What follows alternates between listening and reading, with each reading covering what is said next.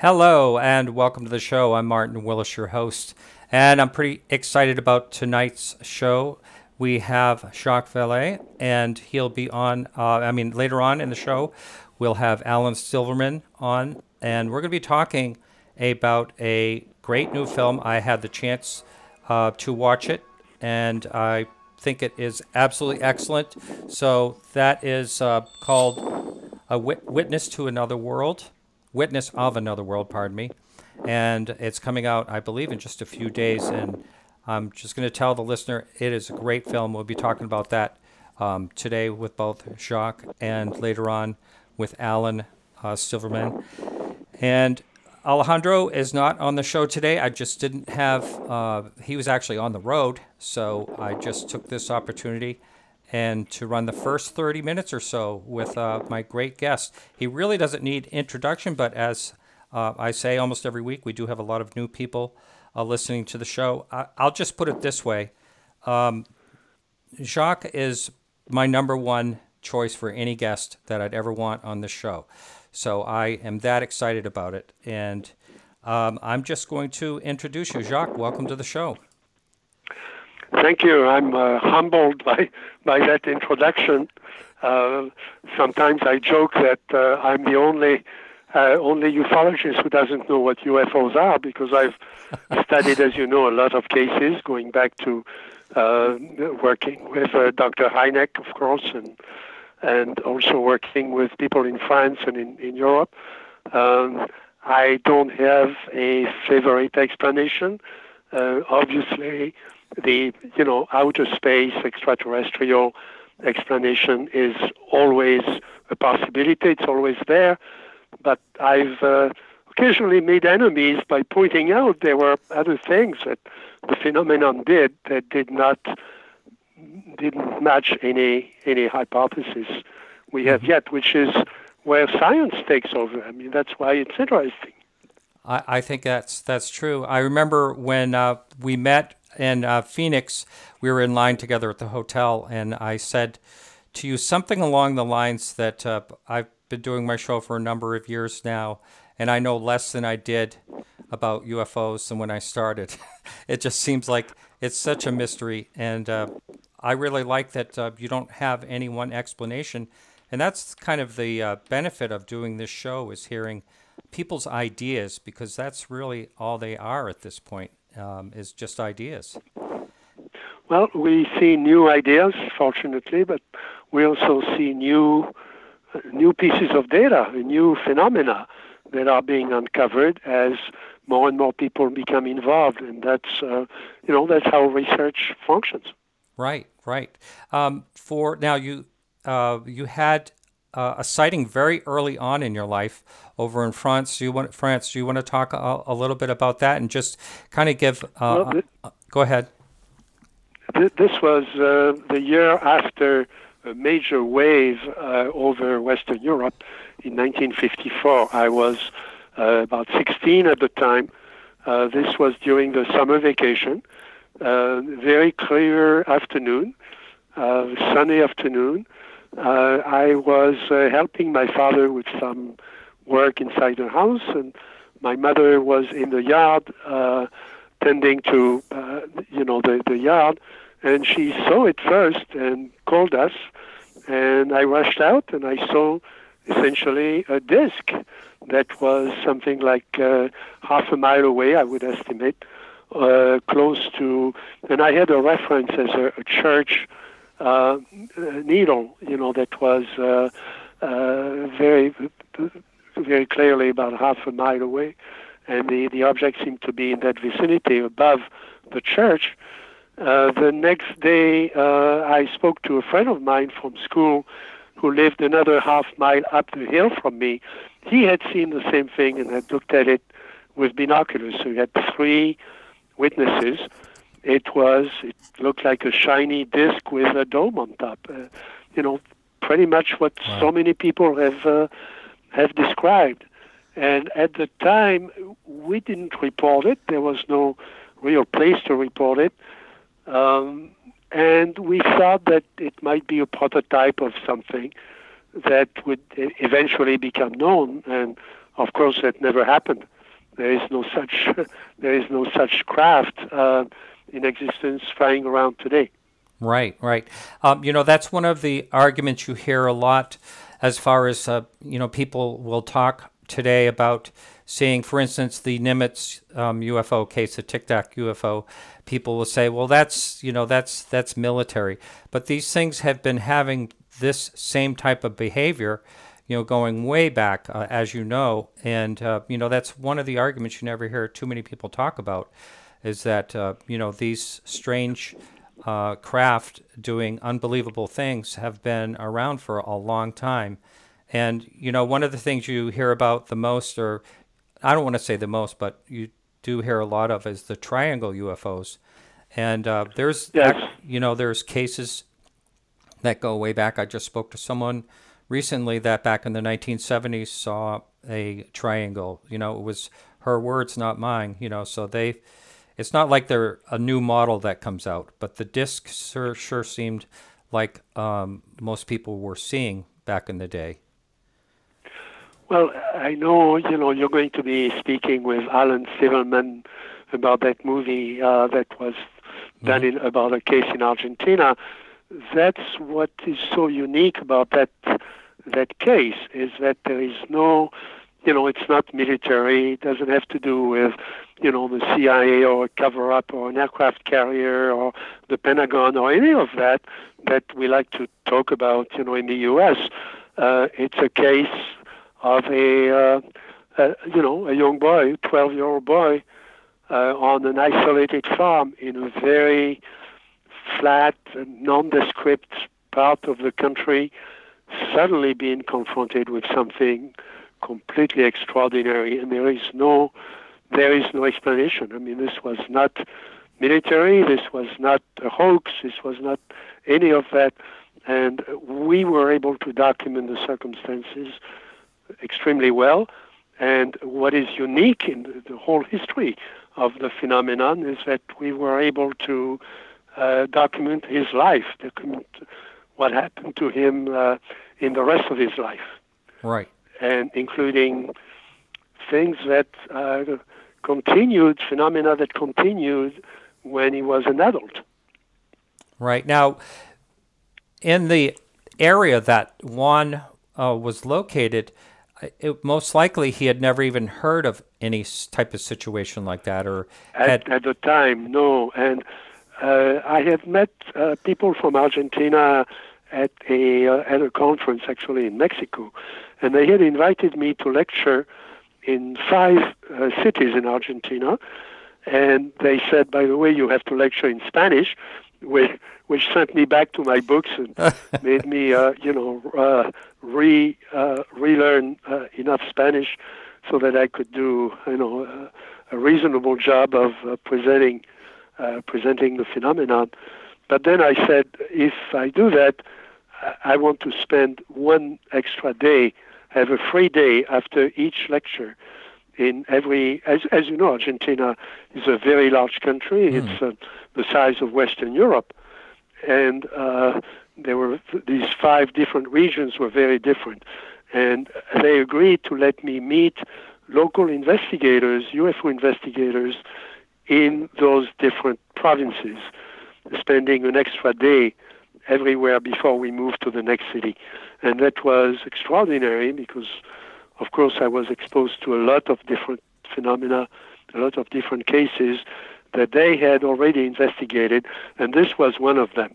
And this was in the north of Argentina, in a province called Entre Rios, between the rivers, which is really it's purely an agricultural area. It's very flat, and this happened on an isolated farmhouse, isolated estancia, where this young boy was charged with taking care of the horses, and in the morning he had to round up the herd and bring them close to the farmhouse to feed them and so on. And as he went out, there was a lot of fog over the land, and in the fog was this extraordinary object. Now, I met him 2 years after his experience. So by the time I met him, he was 14. My wife was with me, and my wife was French. She was a child psychologist, and also the school teacher from the school where the child went was with the family. They gathered everybody. So the investigators were there, the family. I met his father, his mother, his siblings, and the school teacher. And my wife had a conversation with the school teacher, and the child was a good student. He wasn't the best student in the class, but he was, very serious, very applied, didn't lie, didn't make up stories. And by the way, when you met his father, who was a true gaucho, that was pretty clear that you wouldn't joke around his father. I know there's a part in the movie where I think he actually goes to some type of conference or meeting or something like that, and it comes time for him to tell his story, and he just gets super emotional and he just can't do it. He just breaks down. Yes, the whole movie shows. Yes. That's what I know is very powerful, because it shows something that we don't talk about very much in the literature, but the impact on the witness.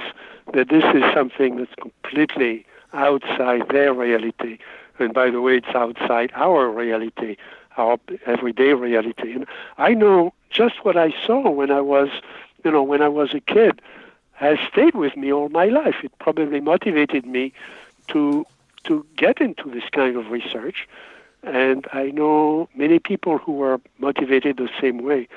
And here, Alan contacted me. Alan is a young filmmaker, an artist in Argentina.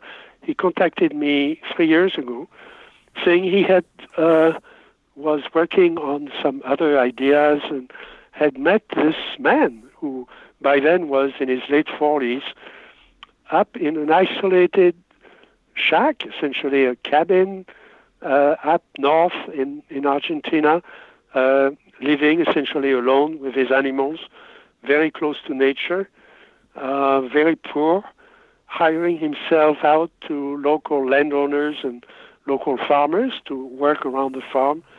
And he had this incredible story. And it was a story that I had published a summary of it in one of my books, in a book called Revelations. And Alan wanted to come to San Francisco and interview me about, what it was like when I met the family and I met this teenager who had that experience. And I said, well, Alan, do you know about the other cases, the same week in the same town? And he said, what other cases? Well, there were 3 other cases by adults, young adults, in the same town of Venado Tuerto, and that I had documented in my report. And I said, well, let's do 2 things. First, I'm going to send you my file, the whole file, which was about 20 or 25 pages, including photographs I had taken at the time and my interview of everybody there. And then I said, if I could come to Buenos Aires, we could close the circle with him. And maybe the encounter with me coming back from his past would help reunite the family, because by then he was ostracized, he was pushed back by the family because his experience was so strange, and also, help him sort of close the circle in his own mind, and it will also help me, because this was very emotional to me. And you'll see that in the movie. I'm not a movie actor, and you can see that I was very, very moved in meeting him again and in revisiting the family. And I think we did a great job of helping him. And I think what you see in the movie is his transformation from, being hunted by this phenomenon, which is still around him, and then emerging from it with much more confidence and so on. And that's really what the movie is all about. Right. And this dramatic situation that he had at such a young age, I imagine in some ways rather stunted him. And, he becomes emotional quite a few times during the movie. But you're right. You can see a transformation. And I really like when the story focuses on the people. And I think Alan did a very nice job with that. I'd like to quote or paraphrase, because I don't know it exactly, but there was a line you said during this movie, such as we see things as kind of a display, an exhibition of images back from like your background of subconscious. That's one of the thoughts you have on what people are seeing. Would you mind explaining that just a little bit? A little bit? Yes. Well, you know the book by Dr. Salisbury in Utah, who has done so much. Professor Salisbury wrote a book about the sightings in northern Utah, and he was, of course, a professor of biology at Utah State, and that at the University of Utah, who did really the first very thorough assessment of the sightings there, including the area of the famous ranch, by the way.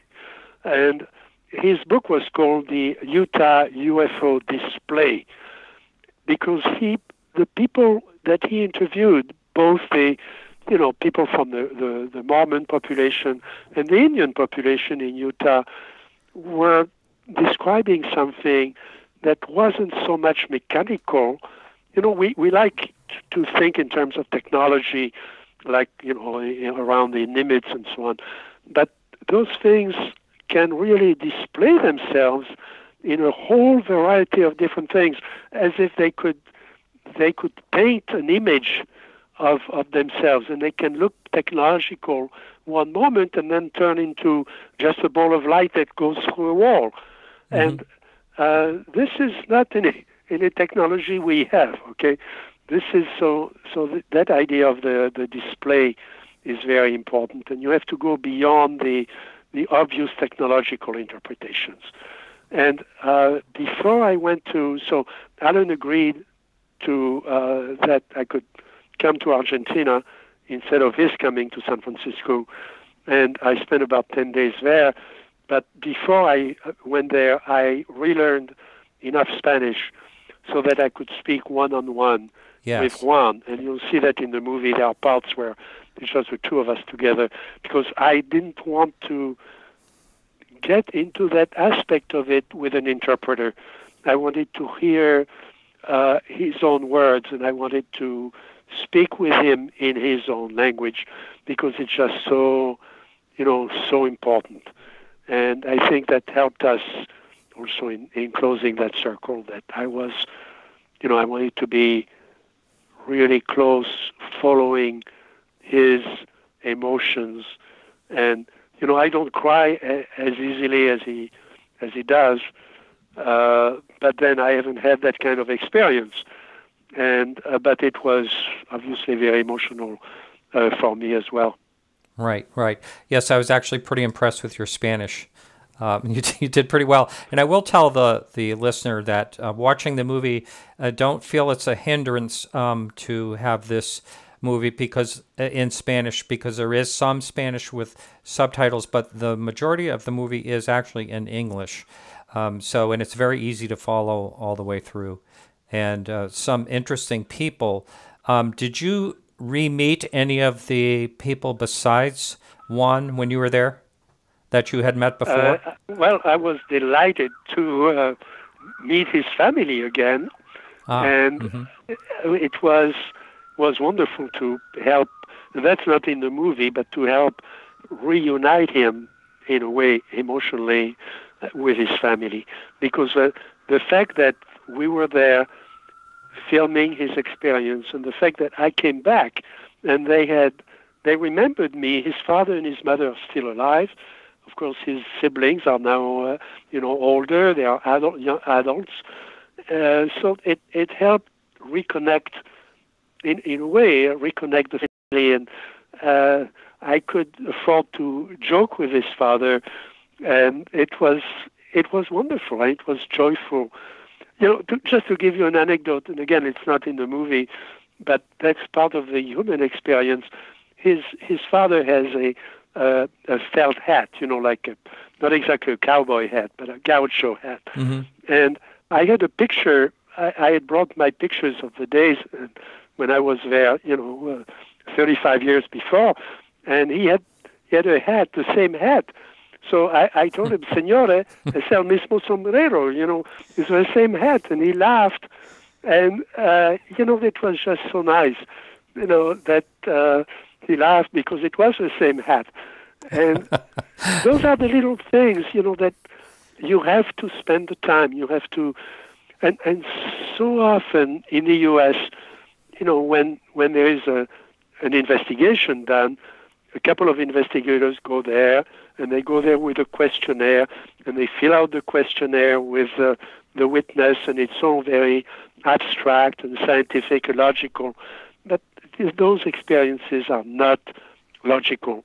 They are not, you have to deal with the emotion, you have to deal with, and then they never go back. And here, what's unique about this is that we have this extended time, and we have the testimony from different people at different times of his life over 40 years. And that is a unique piece of testimony about the whole phenomenon. Do you think that he would have had a total different life if this didn't happen? I mean, like you mentioned, he's in a very remote area in this cabin, and it looks like, he hunts and everything, for food and has his animals and gardens and things like that. Do you think, I noticed at the end, he seemed to really enjoy being around, family and in the village at the very end of the movie? There is no question. He felt estranged from his family. And, so many witnesses go through that, so many witnesses of close encounters. I remember the working with Dr. Hynek and interviewing some of the highway patrol people in the Midwest who had encounters and abductions, and being unable to stay in the police force and having to resign. Lonnie Zamora in Socorro had that experience, being ostracized because he was different. He was a guy who had seen the flying saucer, and professionally that ruined his experience. And many of these people went through divorces. Their neighbors would throw stones at their house. I mean, they would be rejected as, the guy who has done something a little strange and brought disrepute to the family or to the town. So many, I've seen that with so many witnesses, both in Europe, in France, but also in, certainly in the U.S. And that's an aspect of it that nobody has looked at. Right. And the first thing that I have to do as when I go to a site is deal with the human situation before you pull out the questionnaire and the compass and the cameras and so on. You have to deal with the people as human beings, and very often they are hurt. They are hurt in their family, they are hurt in their friendships, and in their professions. Right. Yes. I remember watching some video, some documentary that had taken place in either the early 60s or late 1950s, and there were people talking about their experiences back then. And I remember there was a man that said, if one landed right beside me, I wouldn't tell a soul after what I've gone through. So you're right. Well, especially in the military, there was an experience in Minnesota, in Minot, the famous Minot case of the B-52, that had an object both on radar and visually, and one member of the crew went to the back of the aircraft in order not to see it. And his buddy said, why don't you want to look at it? And he said, well, I'm interviewing with an airline next week. I don't want to have to say that I've seen a flying saucer. Wow. Isn't that amazing? He did not want to see it. Okay. Yeah. Yes. So the penalties in some of those, in the military and in the police force, the penalty for seeing something that's unexplained, can be drastic. And what do you think about now? Do you think things have changed ever since I mentioned earlier, ever since the article came out in the New York Times? People seem to be more acceptable. And I just wanted to get your take on that. I know you have to go in a couple of minutes here, but I'm okay. Let's wait for Alan. I'd like to say hi to him. We've become, close friends. I wish I could say, yes, things have changed. I'm not so sure. I can tell you things have not changed very much in the scientific community. People are afraid for their reputation. They're afraid for their grants, for their budget. Just almost as much today as they did. There isn't the same stigma, but people still look at you funny. Mm-hmm.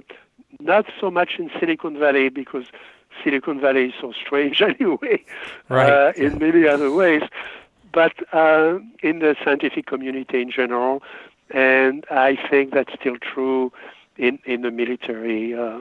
And I think maybe the Nimitz experience, we've changed things, because so many of these pilots were highly respected, and everybody knows they're not lying. That's right. Yes. I think that's made such headway, and David Fravor, some people have said a couple things lately since he was on Joe Rogan recently, but I think I think there's absolutely no doubt about the quality of the witness that he is, and yes. I think it has definitely made a difference. And I would say I'd say that's one of the top cases, just because of what has happened with that. With it just seems to have moved things forward a bit.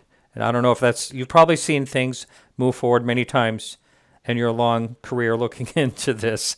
And do you have hopes? I don't think there's going to be a disclosure, so to say, but it just seems more acceptable. What in a way is ironic is the UFO community has said this is great progress because Navy has requested more testimony, and they are reinstating the reporting. Well, I remember the days working with Dr. Hynek on Project Blue Book files. There were hundreds of reports from the Navy. The Navy had a reporting sequence, reporting regulation that was parallel to JANAP and to the other regulations of the Air Force, and they were reporting into Project Blue Book. The Air Force was the point of contact for all the armed forces, and so I remember going through a number of cases from the Navy when I built a database for Project Blue Book, and then they closed down Project Blue Book, and the Navy went its own way, not gathering those cases anymore, and now they are reinstating the same protocol. That doesn't mean necessarily a recognition of that these things are unexplained. It means a recognition that we want to track, or they want to track those things. It also means they are not going to be made public. Mm-hmm. So I think it's a reverse of what the UFO community is expecting. Absolutely. Guess what? We have Alan on the line. Alan Stivelman, welcome to the show. Hey, Martin. Thanks for having me. Hey, Jacques. Good afternoon. Hey, ¿cómo estás? Muy bien. ¿Y tú? Bastante bien. Es muy frío aquí in San Francisco. Yeah, let's just do the rest of the show in Spanish. That will be fun. That will be fun. Either Spanish or French. Yeah, I'm okay, lost on both. I will let you talk to Alan. I know you're eager to talk to him and get his side of the story. Well, Jacques, I'll tell you, it's been a real pleasure. Thank you so much. I really appreciate it because I've been told today that you don't go on too many shows, and it's just I feel really honored, and thank you so much. Well, this movie is exceptional. So yes. All right. Hey, thank you very much. All right. You take care. Thank you, Jacques. Bye-bye. Bye. Take care. Bye-bye. All right, Alan. So let's see. So you are a filmmaker, and I think watching this film, I was saying I think it was a very good film, and I was really glad that when Jacques you contacted him and he said sure, he got involved right away, which is that must have been really exciting for you. It was indeed. I was shooting, but that time I think it was in the middle of the shooting of this movie. And then I got this idea to write him and send him like a letter telling him about what we were doing with this film, what was the message behind this story of Juan Perez. And I also told him that Juan was not doing good. He was feeling really lonely after the encounter that he had when he was 12. He got some gifts or curse because he felt that the premonition dreams that he had, it was more like a curse instead of a gift, and he was really suffering because of these consequences that he had. He also received mockery from his family, from his relatives, his friends. And I didn't know that he will remember this case because Jacques only mentioned in 2 of his books, in Forbidden Science and in Confrontations. But, Jacques, he read thousands and thousands of cases around the globe. But I just gave that shot, and I asked him to go to San Francisco and do this interview. Jacques is a very low-profile person, so I didn't want to interrupt his project. I just want to have his opinion about the case, and that's it. And he gave me the idea to go to Argentina, to stay with Juan, to try to help him. And for me, it was one of the most important gift in my life, and the movie changed completely when he appeared. So it was a truly pleasure to have him on board. Yeah, I totally get that. It must have been quite amazing. So we are going to go into a break. So hang on, everyone. We'll be right back right after these messages. And over on YouTube, we are going to go into a break there as well. And just to straighten something out, we'll be right back at you. Welcome back to the show. I'm Martin Willis, your host. And that was wonderful to have Jacques Vallée on. And now my guest is Alan Stivelman. And we're going to be talking about his very interesting movie. I highly recommend it, A Witness of Another World. Welcome back, Alan. And I think Thank you, Martin. We got you all straightened out. There is a little delay on, we can't figure out how to fix that on the video, but the people in YouTube will just have to suffer with that. It's no problem at all. You are in Spain, right? Yes, I'm in Spain, in Seville, in the south of Spain. So we're talking to you kind of in the middle of the night. That's yes. That's the one bummer of doing the live shows. This is what some people will have to put up with. So I want to ask you. We'll get right back into the movie here in a minute, but I also want to ask you what got you interested in, exploring this topic, because I saw in the movie you had yourself a collection of UFO books going, back pretty far. Yes, well, the background of this story, it's when I was writing a script in 2013, but that time I was doing automatic writing, and then I realized that I was writing a story about an abduction, a couple that was abducted by some entities. And then I start to say, why I was writing this kind of story, because I never research or investigate about UFO. I didn't, by that time, I did not know anything about UFO or aliens. My mainly subject was archaeology, the search of a lost civilization, ancient civilizations, and that's it. And what is below Earth. For 10 years, I was searching on these topics. And then I stopped the writing after 30 pages. And then I started to read about abduction, mainly about abduction. I read the books from John Mack, and I also bought a book from a psychiatrist and a psychologist from Argentina. It's a book about cases, abduction cases from Argentina mainly. And one of the chapters, it's about the Juan Perez case. And the funny thing happened when I was presenting my previous movie, Humano, in Rosario City. It's a city 4 hours away from Buenos Aires. When I was presenting my movie there, while I was talking to the audience, I was having the book of the abductions from Argentina in my hand. And in the audience was the author of this book. Wow. And he couldn't believe that I was having his book because it was sold out 15 years ago. And then he approached to me and said, this is not by chance. This is a big synchronicity. We have to meet each other. Let's go to lunch the next day. So while we were eating pizza, he started to tell me about one of the most significant case for him, that it was the Juan Perez case. And he showed me a small video of Juan talking to an audience when he was 18 years old.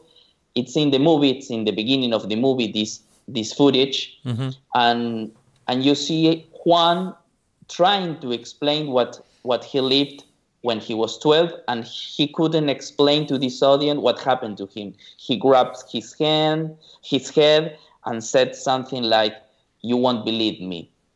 And then I realized that I was seeing for the first time someone who witnessed something supernatural, and he wasn't able to explain it. For me, it was a magical moment, because I never meet someone who witnesses something supernatural or a contactee. It was my first time, so immediately after I saw that video, I told to Dr. Nestor Berlanda that I want to meet that person, that I really need to meet that person. I don't know why, but I have to do it. And 4 months later, I went to the countryside with Dr. Nestor Berlanda. I met Juan. It was one of the most significant meetings that I ever had. It was truly powerful. I tried, by that time, I wanted to make a short film about an abduction case, and then I took the case of Juan as an example of that. But then while I was shooting, he started to talk, to explain to me the case that he had, and then he started to cry. He was really suffering while he was explaining to me what he saw. And then I stopped my camera. I couldn't do it. I couldn't record anymore. Then I sat down next to him and tried to listen. And 3 years later, we did this movie in order to get answers to Juan. Wow, that is amazing. So just by your patience and your understanding, this is how you were able to do that, because I know somewhere in the movie you say something like you're trying to find the time to speak to him about this. Yeah. First you're like, getting to know him and all that. And just a quick question just came to mind. It's kind of off the subject a little bit, but that is such a remote place. Where on earth did you stay? Somewhere near there? No. We stayed in the house. You stayed in the house. Isn't that amazing? Yeah. Yeah. What an experience that must have been. True. The first 2 days, it was really hard because it was really wet. The house was really wet. It was hard to breathe during the nights, but it was quite amazing. It was really For me, I stayed with Juan, but the whole crew was with me. The sound operator, the cameraman, the producer. It was a really, we were cooking. We cooked together. We cleaned together. It was a truly wonderful experience for all of us. It was the best way to try to get this kind of portrait, because the movie tries to portray the soul of a suffering man. But Yes. the tricky part is that he's suffering from a supernatural trauma that is not really common. That's right. And I think that is portrayed very well in the film, how you capture all that. The one thing I'm sure that people, I haven't looked in the chat room or anything, but I'm sure people are curious about his sighting. And can you explain, what he claims he saw? I mean, you do show that in the film, and it's really quite extraordinary. Well, I think Jacques told you a little bit about the case. I will try to summarize it. It was early in the morning, 6 o'clock in the morning. As he usually used to do, is before to go to the school, he goes to the farm, and he went to find the herd of horses. He got into his horse, Comet. That was the name of his horse. And then while he was riding, he crossed a big bank of fog. And then after that, he saw a white object rounded that was landing on the earth, on the ground. If you read the original report, you will see that Juan was describing something similar to a tractor or to a house for workers from the farm. He never used the word UFO or a ship or spacecraft. He only used the word tractor, because his mind, his conscious, was only used to see objects similar, used to see objects from the farm, from his culture. He never saw the, a Close Encounter from the Third Kind or UFO movies. He was a really simple man from the countryside, living with his family. So his description was he was seeing a white rounded object that was landing on the earth. A door opened it, and he saw a tall being from around 2.5 meters or 3 meters that was inviting him to climb up and enter to this object. Let's say a ship. A ladder, how do I say, like, goes down into the ground, and then Juan climbs up, and when he entered into this ship, what he saw was like, the left. No, don't worry. In the left side, there was a small being like 1.5 meters, and he was cutting meat on a table. The detail was that this meat didn't have blood around it. And in the right side, there was this tall being from 3 meters. He was like looking into different monitors and using something similar to a keyboard, but without buttons. It was like a keyboard from like an iPad, for example. And another big detail was that in front of one, there was like a wall, a transparent wall or a mirror, something like an electromagnetic field that was that didn't allow to Juan to enter to the other side of the room. It was impossible for him to cross it. But the little one could go from one side to the other without any kind of issues. Then Juan gets off this ship because he was really afraid from his father, because he was really strict, very severe. And then he realized that his horse was really injured because he was kicking to the ladder, and he was really suffering. Then the tall being comes down to where Juan was, and Juan asked this tall being for help because his horse was really injured. Now I want to stop this narrative because two things happen. In the original report, Juan goes back to his house, but before that, the tall being started to squeeze the right arm of Juan. Juan, now he has a mark that was part of the initial contact from this tall being. And after that, this tall being gave to Juan one of his gloves as a gift, because the tall being told Juan to get this as a gift in order to others to believe him that this was true, this contact was true. But 100 meters before he could arrive to his home, 3 lights goes off this ship and took that glove, and they took it away. Oh. But this scene is not part of the movie. Why?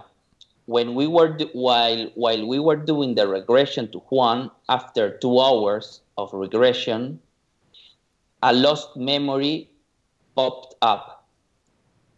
While he was like having this, while this tall being was squeezing the arm of Juan started to have something similar to a vision. I don't want to say that he traveled while he was having this vision, because we don't know that, but he had a vision, a very strange vision. And after that, he started to cry and cried a lot. It was very emotional for him and for the rest of us also. And we had to cut it because it was very powerful, and we were doing 2 hours of that regression.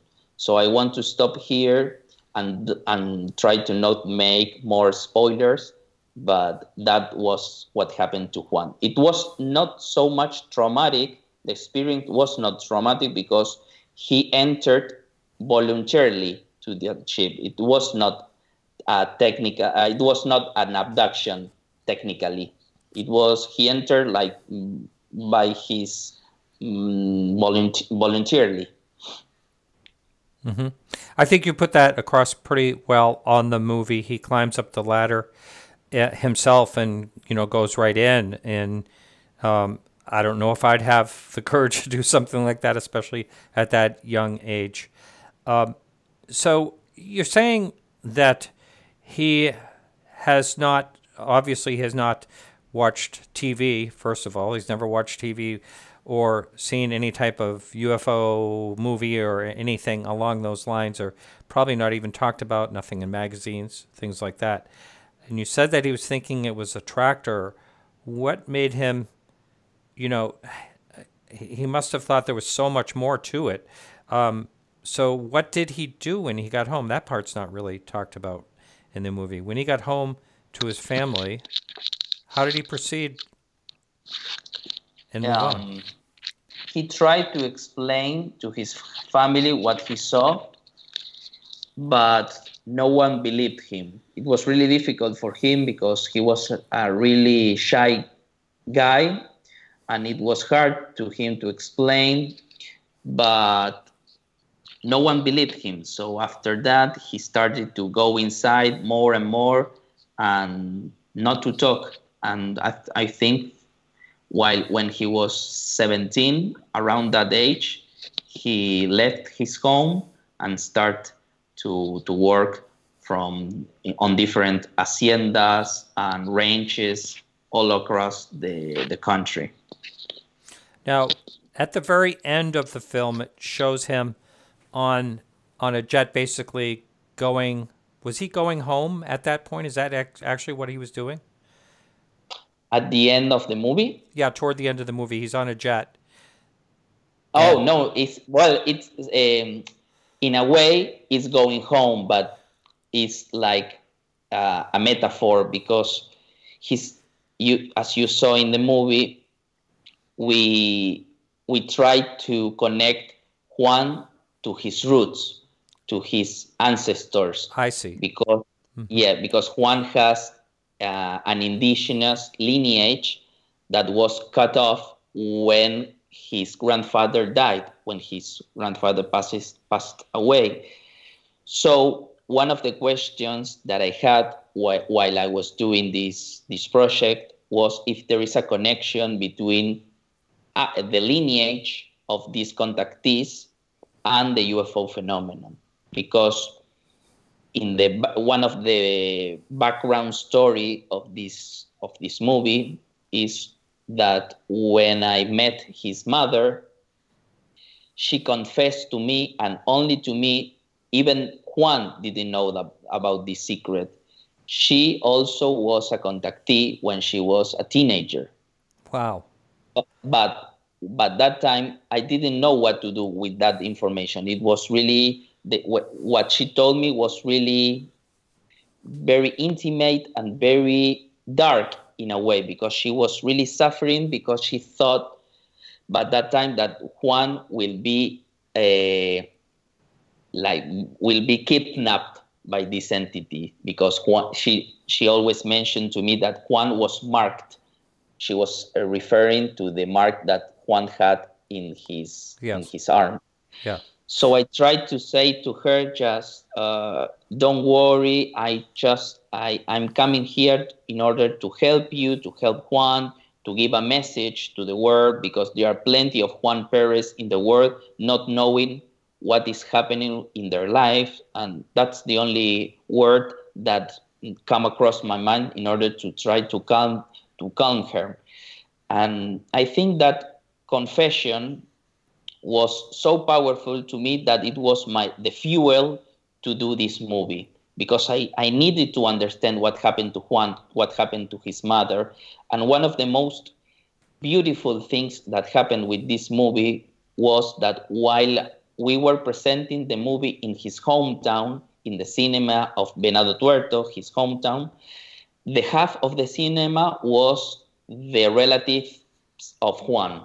Wow. So after the movie ends, the whole family was crying a lot, and I saw his sisters, his brothers saying to him like, "I'm so sorry, brother. Now I understand you. I'm so sorry. Wow. I was so stupid. So sorry. Now I understand why you were so lonely, while you were suffering. Now I understand." And what happened with his mother was that she confessed to Juan that she was also a contactee, that she suffered the same as Juan did. And it was a really special conversation because a healing process was spontaneously thanks to the process of this movie, a person healed, a family healed, and a whole community healed. So it was, wow. I was really honored by witnessing this thing. It was something that I wasn't expecting to see. Wow, that is amazing. So we're right at the break, so we're going to go to break now. And when we come back a little bit later in the show, we're going to be taking calls. If anyone wants to call in, I'll give the number at that time. And my guest right now is Alan Stivelman, and we'll be back right after these messages. All right, everyone, welcome back to the show. My guest is Alan Stivelman, and we're talking about his movie Witness of Another World, which features Juan, a gaucho that lives by himself in the middle of nowhere with his animals and farm, mostly because of an encounter that he had that made him want to isolate. Before we get started in the show, I just want to do a quick little shout out. Lee Spiegel, I hope people are listening to his show. It's on KGRA radio every Thursday night from 8 to 10 p.m. Eastern Standard Time. So Lee, I had the honor of going to Lee's wedding, Lee Spiegel and his now wife, Lorraine, out in Long Island. I got to hang out with Alejandro all weekend and Mark D'Antonio. We had a blast. It was fun and just a lovely wedding, and they are lovely people. And I do want to say that I probably wouldn't have had Jacques on the show if it wasn't for Lee, because they're good friends.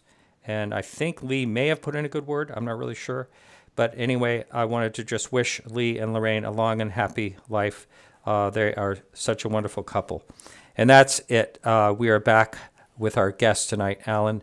Alan, so this whole thing that you were talking about in the village, and also Juan's mother, it seemed to, I'm just kind of piecing together that if nothing else, this made all your hard work worth it. Is that what you would say? Just, with the conclusion at the end, basically.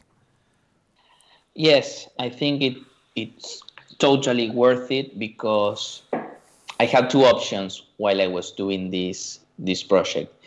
At the end of the script, one of the intentions of the movie was trying to show a movie in new theories about the UFO phenomenon. For example, the theories of Dr. Jacques Vallée about the interdimensional aspect of the phenomenon.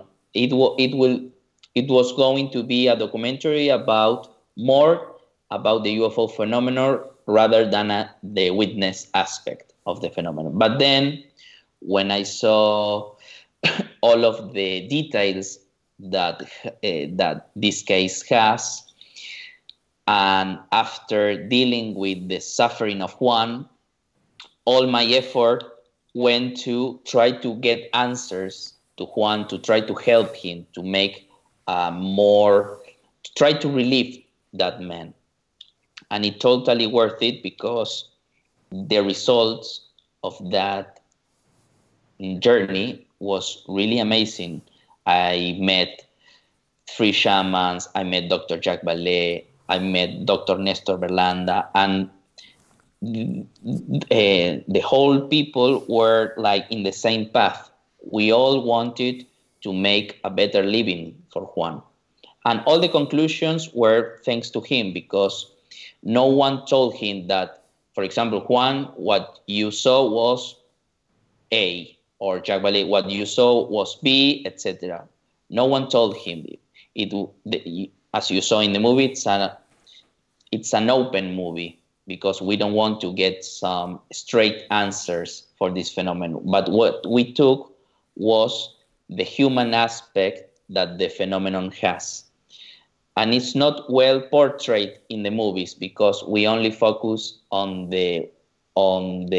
what the witnesses saw, and that's it.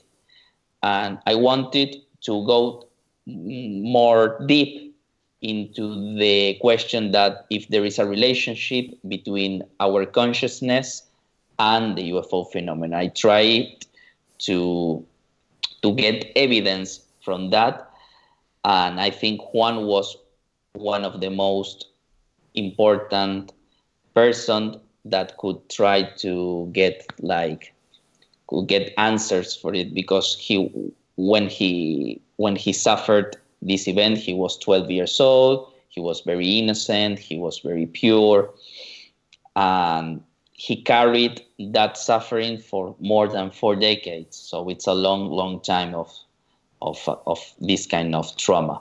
But one of the important things that we noticed was that the event was not the traumatic part for him, because by that time I thought that the experience was really powerful for him, that he couldn't deal it. But the most terrible part was the consequences that he had after the event, after the contact. And that was the premonition dreams. That was a living hell for him. That was his truly nightmare. Yes, he would have this dream over and over again, basically. Every night. Every night? Oh my! I didn't realize it was every night. Oh. Yeah, every night, but he tried to stop that dream because he knows that if he go to sleep on his right arm, he will enter to this real dream. But if he dreams like looking to above his back or into on his left side, he will have a regular dream. He knows how to difference him, and he told me that the real dream is more real than our reality. He said, like, it's real, it's more real than ours, it's more real than the reality. Is the way that he got to try to describe what he felt Well, while he was having these dreams. I've actually had a few dreams in my life that were just so incredibly real. Like I just couldn't believe that, so I sort of understand that. One of the questions I have for you as far as Juan's mother goes, because she had an experience herself, did she try to comfort him in any way? Or did she just, well, isn't that something? Wouldn't you think a mother would? Yeah. But also, she's a really special woman.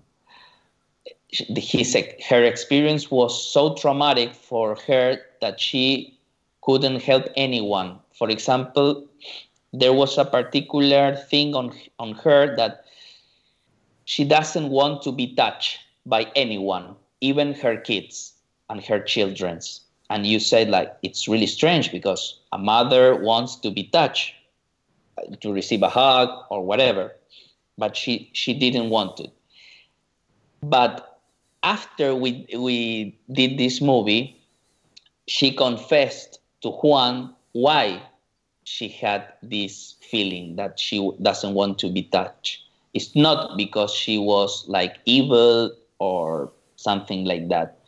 It's because that when she is touched by someone, she receives information from the other one. For example, she can see the future. She can see like if someone is going to die, or the same that happened to Juan when he dreamed. So when he was 50 years old, Juan got an answer of something that was pretty common, because he thought that, well, my mother doesn't want to be touched and that's it. She's a little bit crazy. But now there is a very deep meaning of why she doesn't want to be touched. And now Juan got an answer and could understand her why she wasn't why he couldn't get support from her, because she was living in a living hell. She was suffering a lot. Wow. Do you think this has made them become closer? Yeah. Yes, because now Juan is living with his family. Really? He recovered his family. Now Juan is happy. He could integrate his experience. Now he understands why these things are happening to him in a way. I don't know what is his conclusion, but now he understands that he's not alone. There is a whole tribe in Paraguay that had the same dreams that he has. So but that time when he thought that he was the only one in the whole world that suffered from this experience. He is not an internet user. He didn't know that there are plenty of cases around the globe. He thought that he was the only one. So that's why he lived as a monk, as a refugee in the countryside by himself with his animals, and that's it. Wow. I guess this is just a case of that it will show you when someone experiences something like this without any support, what happens to them or can happen to their lives. Like, this is what we'd call PTSD, PTSD or something like that. PTSD, yeah. Transformative, yeah. Yeah. So we definitely had that. You can see that, and just as soon as he talks about it, and anyway, it's quite amazing. So let's see. Something I have forgotten to ask you, and that is, where can someone see the movie and when? I never asked you that. It will be released next week on October 22nd. It will be live on multiple platforms such as iTunes, Amazon, Google. On our official website, you can have more information. It's witnessofanootherworld.com, and if you subscribe to our website, you will receive plenty of information, exclusive contents, and I will let you know when this movie will be live. And are there different platforms that people can see this on? Well, Vimeo, for example, it will be another one. I think Netflix will be. It will not depend on us. It will depend on Netflix, but we are trying to pitch them. So probably you will get some news in 6 months. Oh, okay. Netflix would be nice. That would be really good exposure. Yeah. And they seem to have a few shows like this that are related to that. They're not afraid to step away, stay away. They're not trying to stay away from these type of topics, it seems. Yeah. And I don't know. I think it's a great movie. And have you, is this going to be your one-off? Or do you think you may do another movie about this topic at some point? Well, I want to make a TV series about witnesses from all over the globe and try to focus on the human aspect of this subject. Mm-hmm. It's not up to me. If I can find a production company, probably we will do it as soon as possible. But in the meantime, I'm developing. It's a movie that it will be released, I think, in 3 years, because I'm still getting funds. It's about this lost civilization, and I think there is a connection between the UFO and the underworld, and we are going to try to find evidence, hardcore evidence about this lost civilization that was settled in America thousands and thousands years ago. I know there's at one point you show images on rocks. Those are always so intriguing. That and I know there's a lot. There's a lot in Argentina, and it's a pretty rich country as far as early civilizations.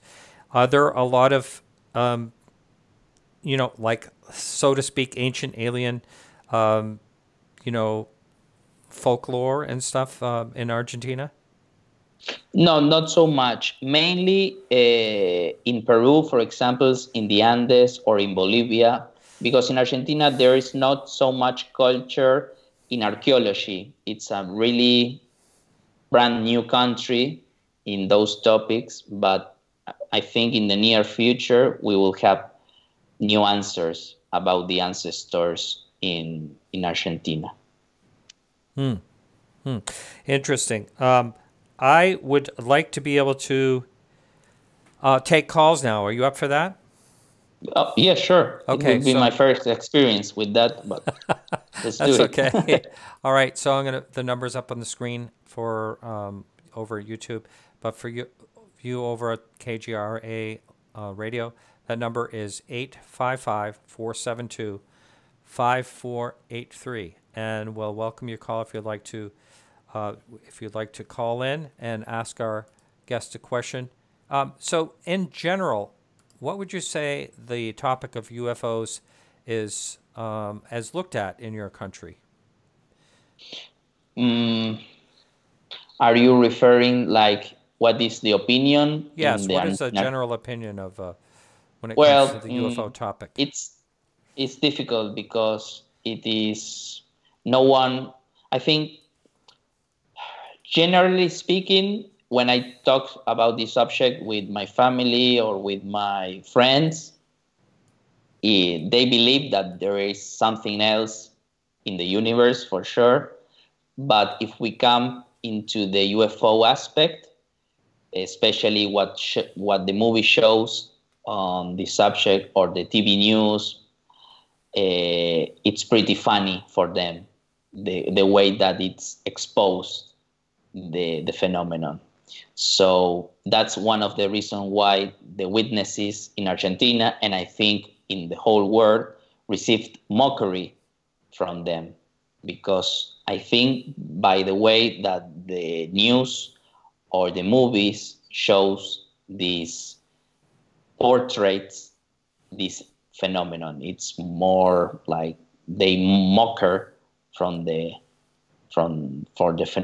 phenomenon. So that's why I tried to make a serious movie about this, the human aspect, the consequences that real people are suffering from those events.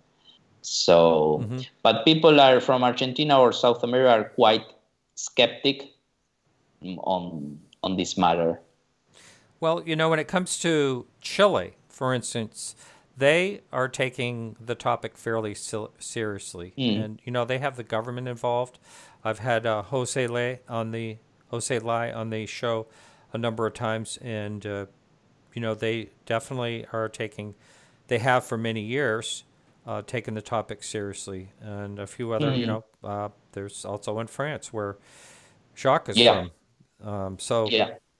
Hopefully that won't last forever, because. There's no denying that there's something to this, whatever it is. Who knows? But there's definitely something going on. Exactly.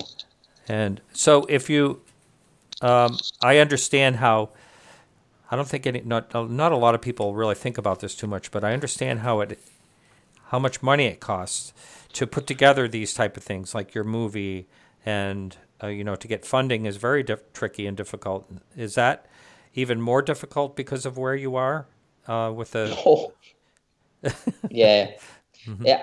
well, the last year it was really a nightmare because it was really hard to get a deal with this kind of movie. And of course, I'm from Argentina, from Latin America, and I think it's the first movie that talks about the supernatural in Latin America. So it's really hard to get deals around this kind of subject. So I was really suffering last year because it's a movie that cost us a lot of money. I get investors, my family, friends, and I said to myself that it will be my last movie. I want to quit films, to doing film, because it's a roller coaster. You know, it's nice when you do it. It's nice when you show it to people, but when you try to get sales and try to get some revenues and recover all the money, it's really hard when you don't have the support from the distributors, from the exhibitors. But a few months ago, we get a deal with the 1091 Media, formerly known as The Orchard, and we are and we are really eager to see what happens with the movie, and the results will be just a surprise, because we don't know what will happen with the audience, if they will like it or not. I think they will love it, but it's not up to me. It depends on the market. That's right. And the movie market is really tough. It's really really tough. It's a dirty ground. Yeah, I talked to a lot of people that have told me basically their struggles. So in filmmaking, and so again, the line is open. That's 855-472-5483. If you'd like to give a call, and if you've had an experience that you want to talk about, that's also, you can bring that up if you don't have an immediate question for our guests. So do you think, you're saying that you're going to release the movie also in your country, basically. So of course you have a Spanish version of this, and you have, the English version, basically, is what we're going to be seeing here. And so do you have different accesses to, for instance, to get the movie out there in your own country, or are you just trying any type of venue, basically? No, we will mainly focus on the digital release of the movie because this distribution company got the rights for worldwide. So the movie will be released, the English version for all the English spoken countries and the Spanish version for all Latin America. But the main venue will be the streaming, the transactional, the transactional streaming, the pay-per-view. Right. I just found out you're going to be on my friend Alejandro's show coming up. Alejandro Rojas, right? Yeah, that's right. Yes, he couldn't be with us tonight. He's actually traveling. But this is really interesting. I'm so glad that you actually were able to be on this show and talk about this film. And you know, I always I'm a little skeptical sometimes when someone sends me like, oh, you know, we have someone that can be on your show and all that. But after I watched the movie, it really moved me, and I was saying, yeah, I'm glad I'm having, you know, this, these people on my show, and also just the fact that you do focus on the human part of it. I think that's so important. And when, other shows may focus more or less on the event itself, that was just a little part of the movie. It was mostly about the 10 minutes. The aftermath. 10 minutes.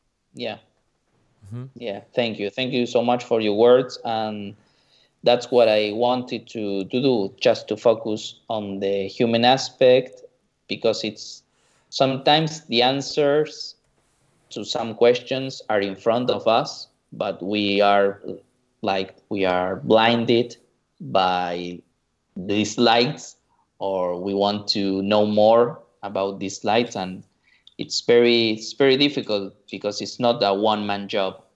As Dr. Vallée said many times, that if we want to know more about this UFO phenomenon, it requires a really big manpower. We need to gather plenty of scientists from all over the world.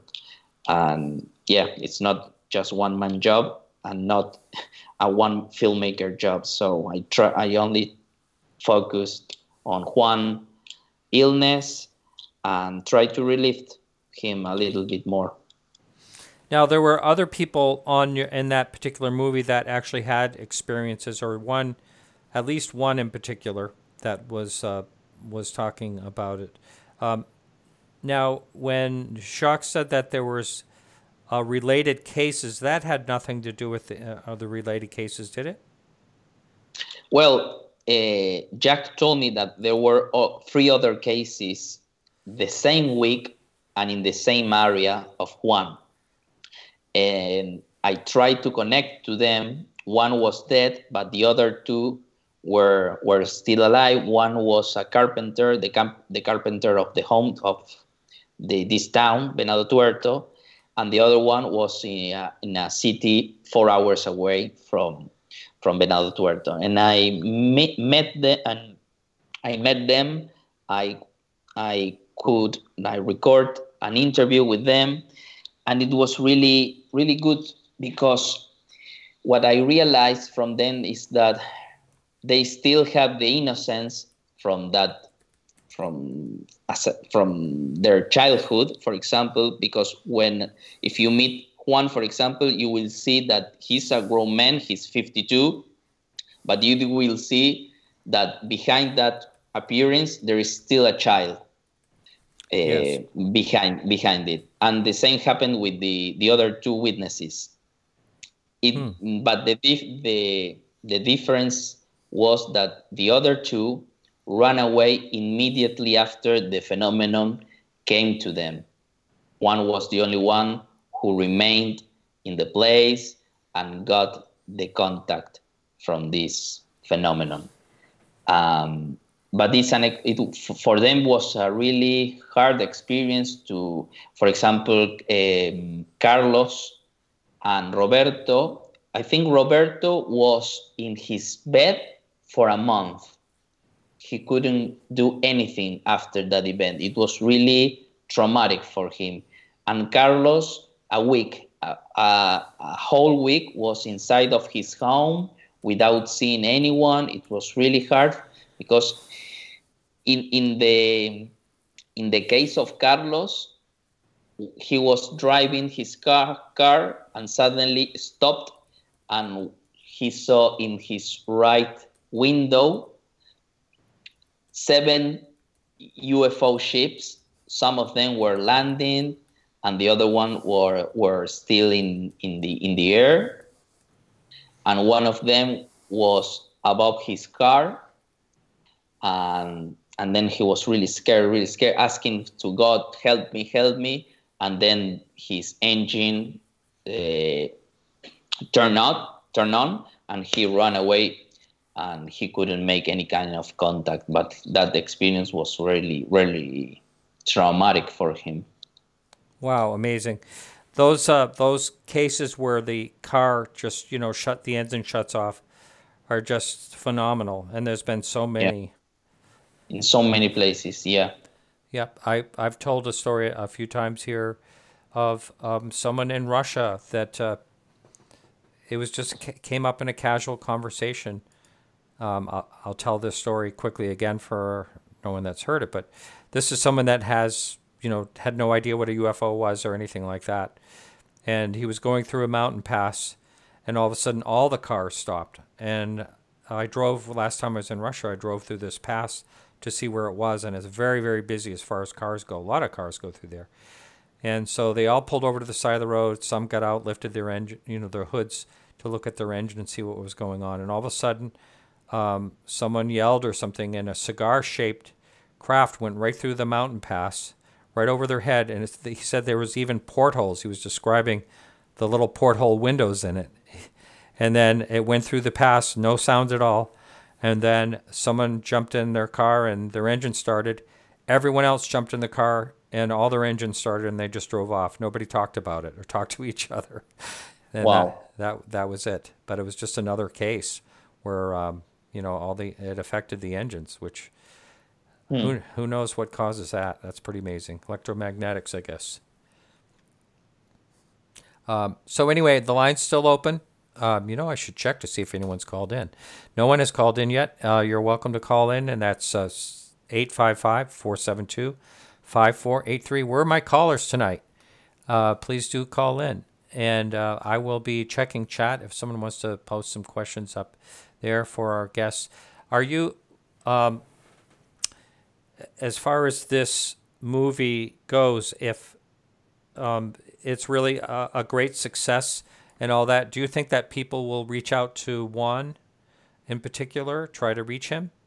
Or do they even know where they would find him? Maybe, but it's really hard to find him because yeah, I bet. he doesn't use a phone. He doesn't have any kind of cell phone, and he lives far away from Venado Tuerto. He lives in the middle of the countryside with his family.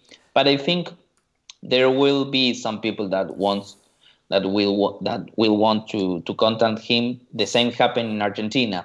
After the movie went to the theaters, I think at least 5 persons wanted to contact him, and they found it, and it was quite amazing. The experience for Juan was really fun because he usually tells me, like, now I have more friends. Right. That's imagine really good. He was really lonely for 4 decades, and now he's someone who has friends that people are really worried about him. They want to know more about his case, about Juan. So it's a new experience for him. He didn't quit his homework because he's still going to hunt. He's still doing the farm work. He's taking care of his animal, and that's the only thing that he really loved to do. Mm-hmm. Yeah, you could tell. You could tell that. I don't know how someone just goes off in the wilderness and just lives like that. It just always baffles me how they can basically live off the land and survive. It's amazing. Yeah, And it's amazing. was there actually electricity in the house? Well, no, there was no electricity, but for the shooting, we used, how do we say, like a motor for, Generator? yeah, a generator. Thanks. Yeah. Hey, thank you for speaking English, by the way. I mean, I know you had to speak English to do the show, but I know it's not easy for you, and you're doing a wonderful job. So Thank you. Thank you. It's not easy to speak this subject in Spanish, so in English it's even more difficult. yeah, that's right. Yeah, I get that. I get that. If if you had to do the whole thing over again, I talked to a lot of, like I said earlier, I talked to a lot of people that are filmmakers, and they always basically tell me the same thing, and it sounds like this happened to you. Like the film takes on a life of its own and kind of morphs. You start out one.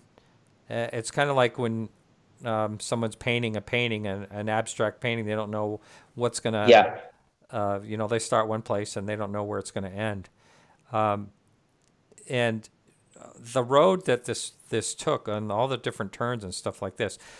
You mentioned earlier on that you talked with one the first time and really, gained his confidence, and then you took 3 years before you went back. That's amazing to me that you actually went through that trouble, because most people want the quick fix. I have and want to get something done and get it in the can, so to speak, edit and get it out. But you really took your time with this. And yes, because it was really hard in speaking in emotional level, because I was dealing with a person, with a heart, with a soul, with a mind. So I wasn't prepared on that time to make this film, because I didn't know where to start, where to end. So I needed to focus just on reading about this subject. So I read plenty of books about UFO. I read plenty of books about psychology. I love psychology also.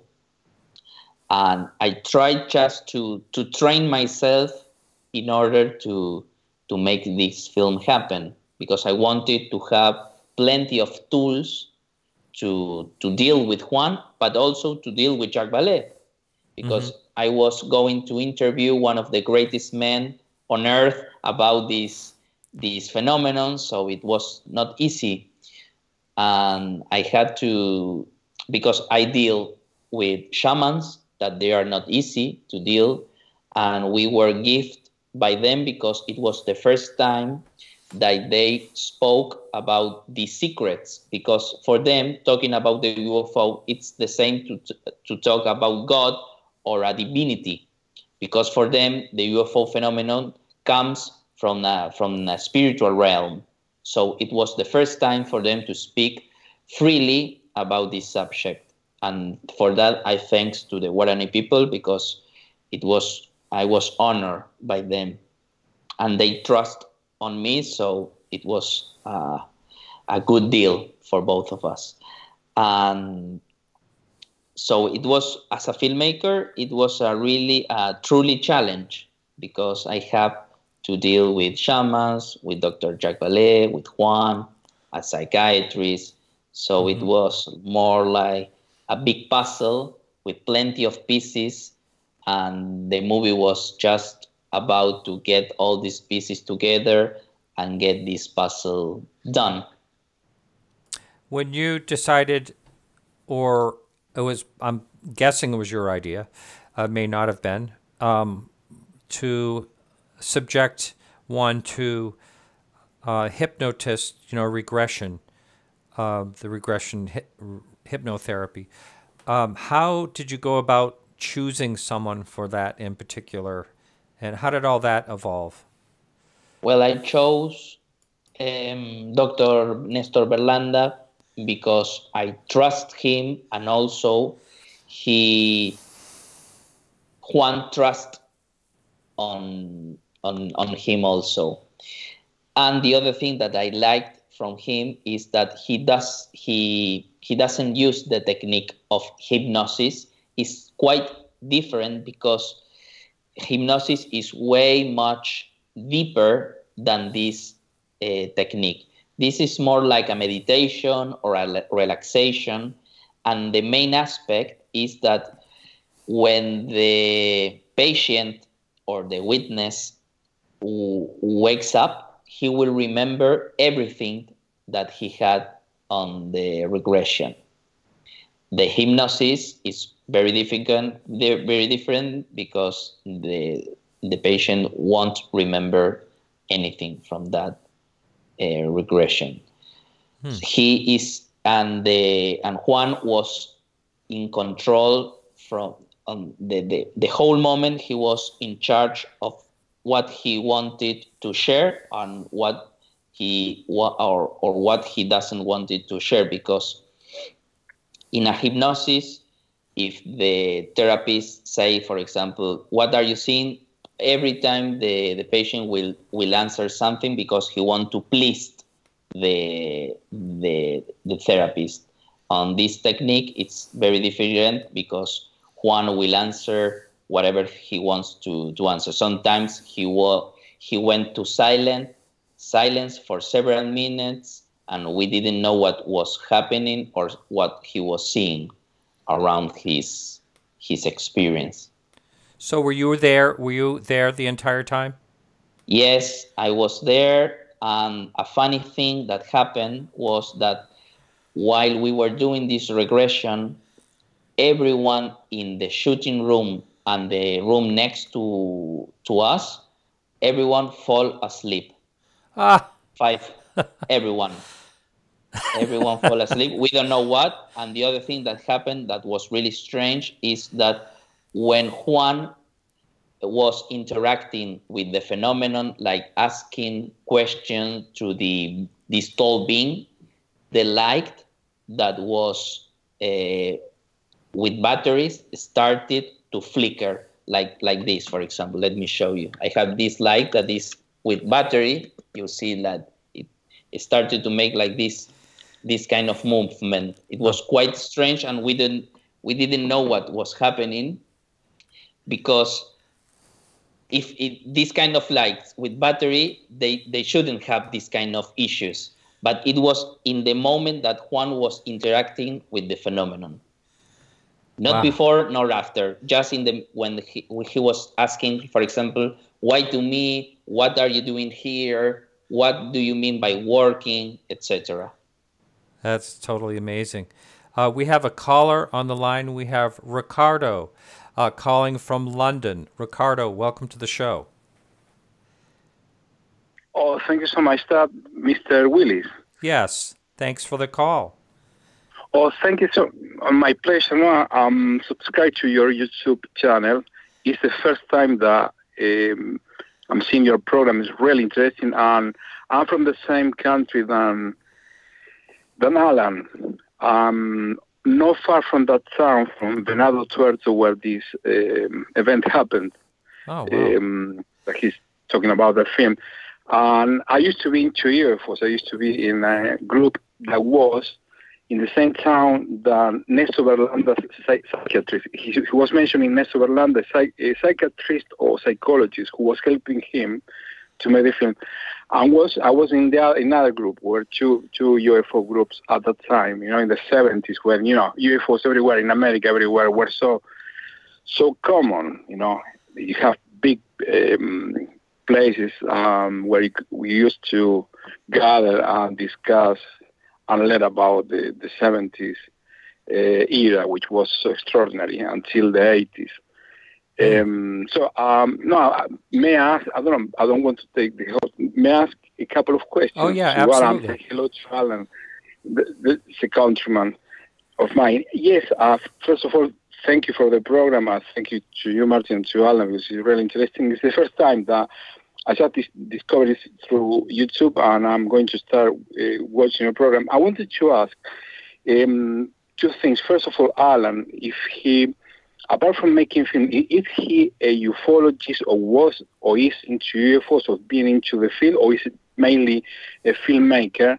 And secondly, a question tonight I've been to, strangely, I went to a poltergeist meeting with perhaps one of the best British paranormal investigator, which is Alan Mordy. He was the head of the Ghost Club in Britain, which is older than the Society for Psychical Research. And briefly, he mentioned that Guy Lyon Playfair, who was the researcher of the Enfield poltergeist, one of the most famous cases in the world, they made some films about the Enfield poltergeist in London in 77, 78.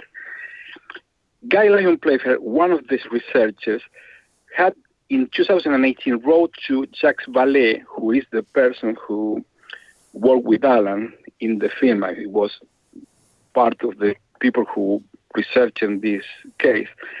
And he was talking about the connection perhaps between poltergeist and UFOs with what they called ultra-terrestrials. I know it's a very difficult subject. I wanted to know if Alan could tell me first about if he has some UFO background or if he's mainly a filmmaker, and the theories that now Jacques Vallée supports about the UFOs, and also the Alan's and also yours, Martin. Sorry if the question is a bit complicated, but I came from this meeting and I said, okay, that's the moment to ask a question about these theories that could connect, perhaps, if it's not far-fetched, too much far-fetched. That's all.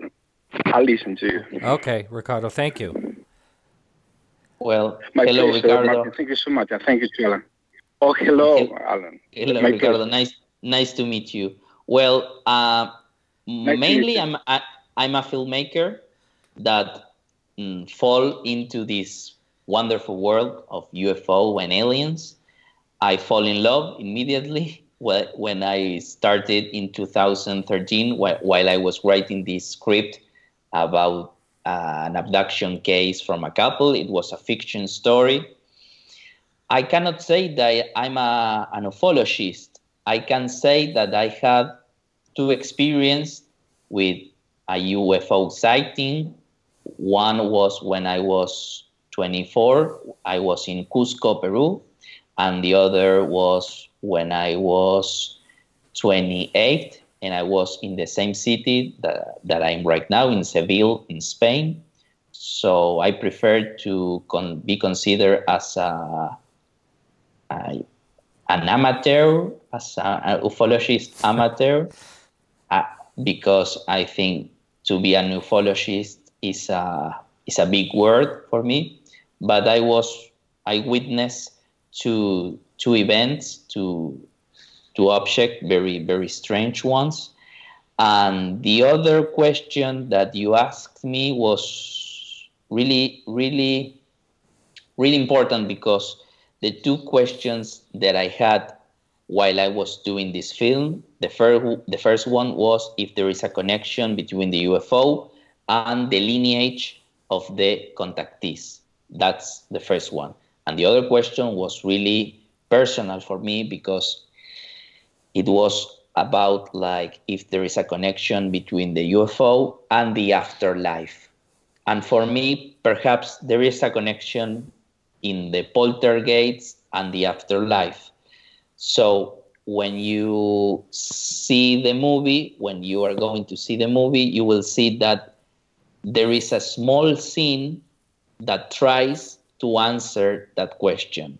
Very symbolic, or I don't know, there will be people that will get into that scene and they will give importance to that scene, and the other, they won't give the S word to that scene.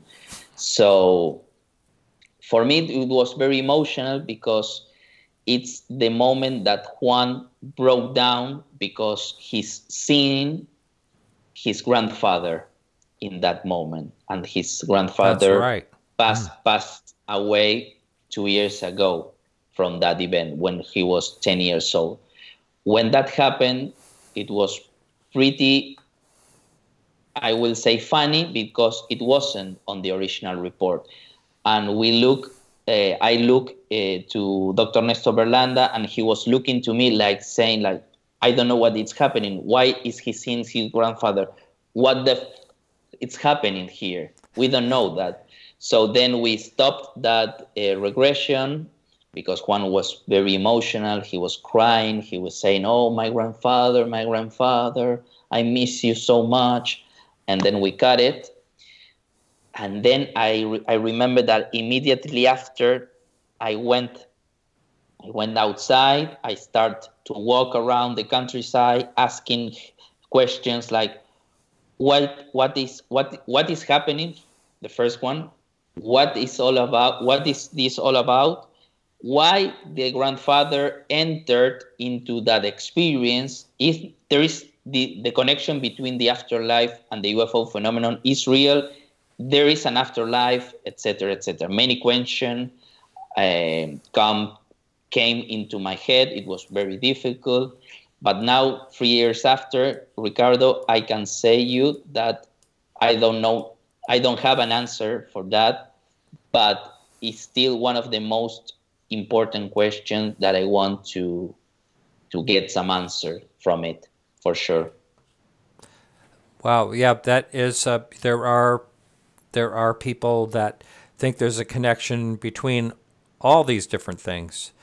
You know, that people are talking about all things paranormal. I was on a ride somewhere with my son one time, and I was telling him about, a different experience that I had that was not UFO related, but it was actually, I don't know if it was a ghost or what it was, but it was actually something that happened that was just incredible. And I remember him turning and looking at me, and he says, no matter what people are experiencing, whether, the total unexplainable things, each and every one of those things has a real answer as to what it really is. And which is really bizarre to think about, especially when it comes to an experience of poltergeists. And there's a number of people that have had experiences firsthand. And I actually had an experience.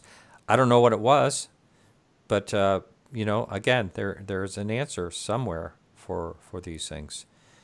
And yeah, I don't think that I've said many times in the show that we may never actually know, for instance, what UFOs are, even though it feels like it's so close. It's kind of one of the questions I should have asked Jacques a little more about, like, how many times have you felt like really close to actually figuring out what these things are? And it'd be interesting to hear his answer. We have about 3 minutes left, so that's going to be it for the phone calls, unless someone wants to call in really quick. But again, we only have 3 minutes left or so. So someone has posted, even though they're probably new to the show, they want to know how they can watch your movie and how to get it and all that stuff one more time. Well, of course, thank you. It will be released next week on October 22nd. And you can check on our website, witnessofanotherworld.com. And if you subscribe, we will let you know where this movie will be available. Probably it will be live on iTunes, Amazon, Google, and plenty more. Okay. And I'll put that note just for the listener. Anyone can go over to my website, which is Podcast UFO. And by the way, I forgot to mention, we have a new blog up on the website, which is about Chilean, sort of related, South America, Chilean UFOs. So check that out over there, and I'll put that the link to your website in the show notes, because I do not believe they're in there right now. So they will be there when the show goes out as a podcast for sure. So just a couple of more minutes left. Do you think? I guess in closing, do you think that there are some really interesting UFO cases that you're going to look into more, or do you think you're just you'll move on to, something else? I want to stay in this field. I really want, but I need support. In my personal research, I will still be looking into some really good cases. But if I want to make a piece of art or a movie or a TV series, I will need the support from the televisions or production companies or streaming platforms that are, I hope they are interested on continuing this subject. Sure. Yep, I understand totally. Thank you so much. We're at the end of our show, and I really appreciate it. It was really great speaking with you. Thank you, Martin. Likewise. Thank you so much for having me. You bet. And good luck with your movie. I hope it goes really well. And I want to just say one more thing. Thank you for changing Juan's life. You made it a lot better. And thank you. Very important to him. Okay. Yeah. All right. You take care. Thank you. Take care. All right. Bye-bye. All right, everyone. That's it for the show. Thank you so much for listening. Next week, I just found out we have 2 guests next week. I know one of them for sure is going to be Dr. Seth Shostak from the SETI Institute. He's going to be on the last part of the show. We had another astronomer on the beginning of the show, and unfortunately, he just found out he's going to be on a plane, so he's not going to be able to make it. So anyway, I want to thank everyone again for listening to the show, and we'll see you here next week. And remember to keep your eyes to the sky.